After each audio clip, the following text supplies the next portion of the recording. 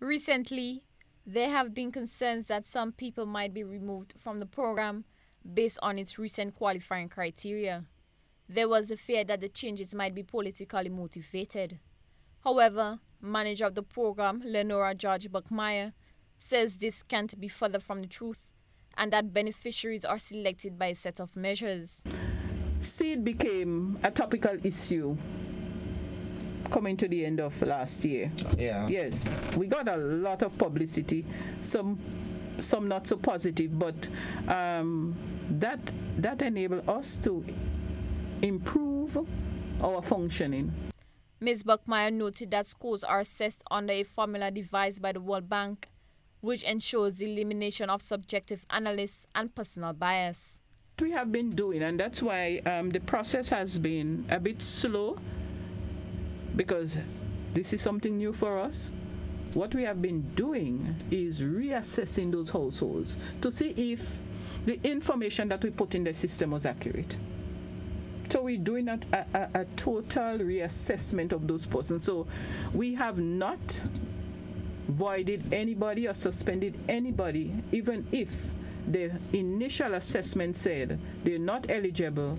They continue because we are working on that assessment. But we do have persons, let me see, we do have households who graciously accepted the letters and said, Miss, thank you very much. We do not wish to appeal. We are grateful that we were kept on for so long. There are persons who admitted, and I can say that because I visited most of the families, and all that would have slowed the process of really addressing the case, in that we went house to house to look for all those persons who the instrument determined were not eligible, to see for ourselves.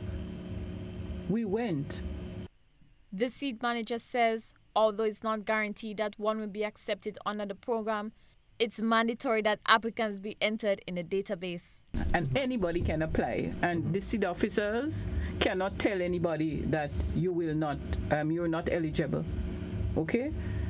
The rule governing their operation is that anybody, so if you go to the office and you say you come to apply, they have to take your information. Well, what they would tell you is, what they would tell you is what the process involves, and they would tell you they cannot guarantee you that because they collect your information that you will be found eligible. Under a multi-million-dollar scheme, partly financed by the World Bank, over 10,000 people now stand to benefit from the program if deemed eligible. She says the need for the program was identified by the prior government following the 2008 survey, where it was revealed that approximately 37% of the population was below the poverty line. Renee Toussaint, GBN News.